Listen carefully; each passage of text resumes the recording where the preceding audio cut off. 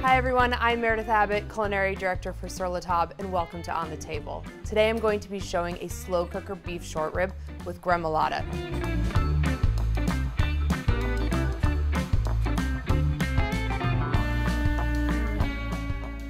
This recipe is perfect for those cold winter days. I have my slow cooker set to its searing and browning function. Now I'm going to add a little bit of oil down into the bottom of the insert and start searing my short ribs. I'm going to place them with the fat cap side down. You should start to hear a little bit of a sizzle. Great. Don't overcrowd your pan. Make sure that there's a little bit of space in between each short rib. So this means that you're gonna have to work in batches. But this step is really important because it starts to build that flavor. So sometimes with the old school slow cookers, there's no searing or browning function. And some of the new ones have it, and it's a great feature because it starts to build more flavor as if you're cooking it over the stove or in an oven. So it's really great that slow cooker companies have started to add that feature. It's something that I look for when I'm shopping for one.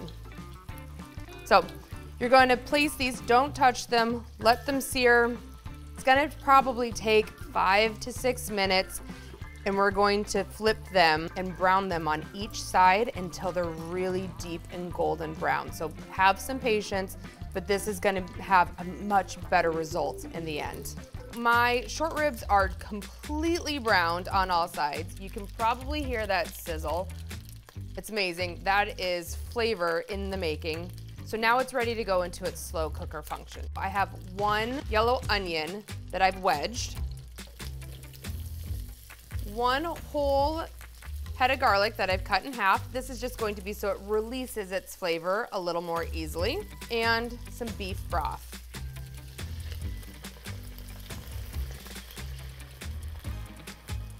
Amazing. We're gonna cook them for 4 to 6 hours or until they're tender. Here we go, slow cook time. Now that the ribs are tender, I'm gonna remove them to a wire rack lined baking sheet.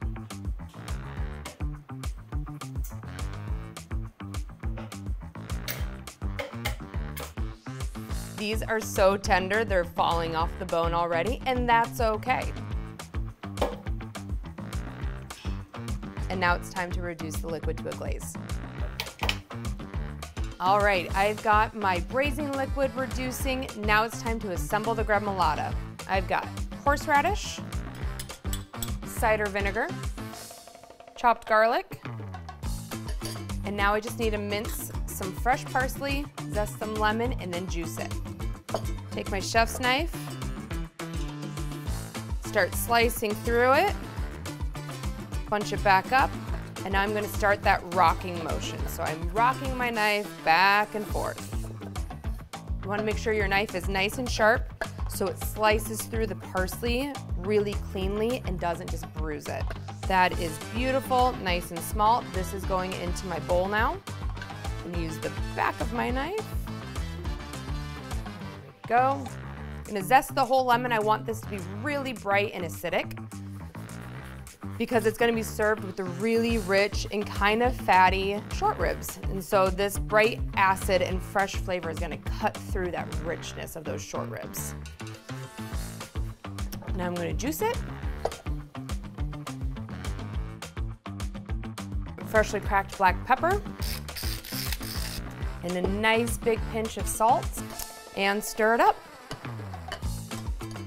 Now I'm gonna put the short ribs into the oven to start crisping. As you can see, the braising liquid has reduced and it's almost glaze-like now. The bubbles have changed from boiling more like water to now they're slow and big bubbles that kind of pop like lava. That lets us know that this is about ready. Fantastic. They're starting to crisp up, they're popping a little bit. Now I'm going to glaze these and put them back in. The other thing that I like about this slow cooker is that it has a removable insert, so I can tip it sideways like this to get this glaze that I've created. Pour it over each one, really give it a good coat. There's a ton of flavor in this braising liquid. Now these are going to go into the oven to start crisping. Oh my gosh, this kitchen smells amazing. These are super crisp, caramelized, and I cannot wait to eat them. All right, now it's time to plate and serve. I also want to mention that this is a great recipe to make ahead. You could do all of that work in the slow cooker a day or two before you want to serve them. Finish them off in the oven. Do this last part. So this is a really great meal to have for any occasion. There you go, there's the beef.